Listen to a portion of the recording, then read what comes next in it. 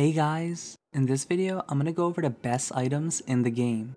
Before we continue, I just want to advise you that this video has spoilers unlike my other videos. With that out the way, let's continue. This will not show any shop or highly stat items because these can be gotten whenever and are pretty obvious. We're talking about unique effects and items that can only be obtained a limited amount of time. The first time we encounter an item like this is in Chapter 4 in Savalon. This boy will have a quest that rewards the Brave Suit. If he doesn't for some reason, try clearing out older side quests or visiting at night. This item lets you start battle with 1 BP. In Chapter 5, you'll be able to go to this cave in Holograd. Follow the path I take for a second Brave Suit. At the end of Chapter 4, you'll get the golden hairpin from beating Adam 100% of the time. This item reduces MP consumption by 25%. This is like the Beastmaster passive MP saver, but better. If you want, you can actually stack the effect, reducing MP consumption by over 45%. Let's look at Death's Door original cost of 200 MP. With the golden hairpin, this should be 150. Now adding MP saver, it'll go down to 110 MP.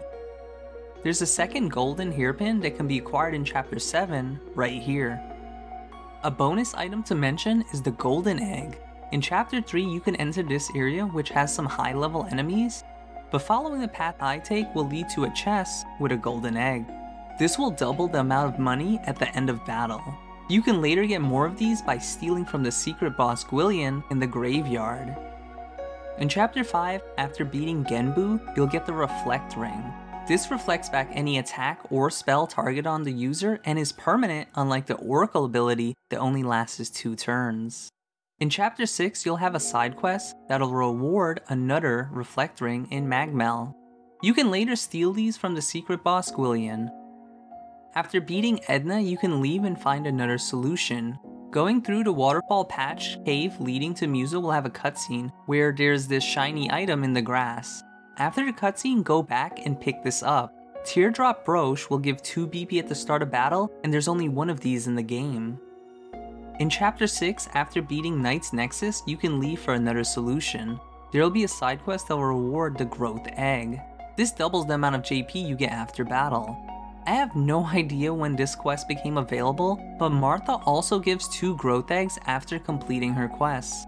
From the details of this quest, it may be available after Chapter 5. In Wiswall, there will be a quest here with Elvis. Unfortunately, I lost the footage for this, but I'll ask you to go to the top of the tree at night. After a cutscene, you'll get the Fairy Glow Charm. This item is like the golden hairpin with 25% MP reduction and amazing stats. It can be stacked for a whopping 70% MP reduction. For anyone wondering what you get for collecting all the B&D cards, the game will give you Card Sharp's Cast. This gives you 2% bonus to JP and money earned after battle for each win you have in B&D. I know it says played, but from testing it only factors in your wins. This does stack with golden and growth eggs, and JP up and JP up and up passives for massive JP and money gains. These portals become available at the start of Chapter 6. The bosses here drop weapons with the highest stats and all the passives for their class. You heard me right. I said all the passives for their class.